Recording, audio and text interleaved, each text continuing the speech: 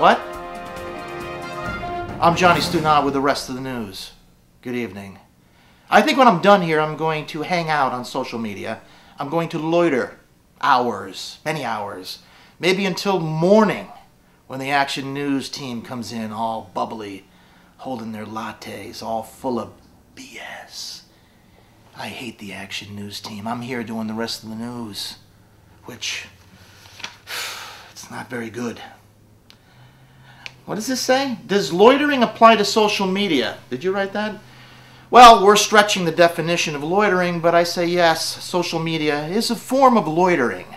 Now, if you're on social media and you're hanging out and checking out your friends' posts and pictures and liking and commenting, that's okay.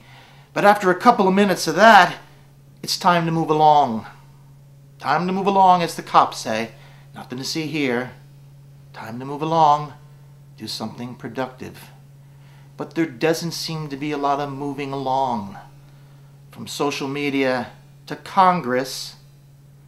Congress, what are they doing? What are they doing there? To the big city street life. Loitering is commonplace. See, I'm forgetting what I'm saying here, so just bear with me. On the way to your coffee shop, you may see the same people every day sleeping there. There's no moving along with them because they've got nowhere to go. The street is their bed. The curb is their pillow. And that can't be too comfortable. And you can't be in the right state of mind to think it's normal, whether you're the one sleeping in the street or you're visiting from Bangor, Maine. It's unacceptable. It is. What are we doing about it? What? No, I'm going to try to hang on script here. Oh, here we go. Here in San Francisco, we have a affordable housing crisis.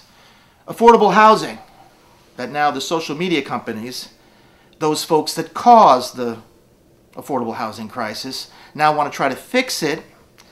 And you wonder, where do the homeless fit in? Because I don't really see them fitting in. And what does this affordable housing really mean? Is it really ridiculous housing aimed for the employees that work for these social media companies that encourage the loitering, the hanging out, the commenting, the liking, the reposting, the retweeting, the repeating, and the hanging out? What?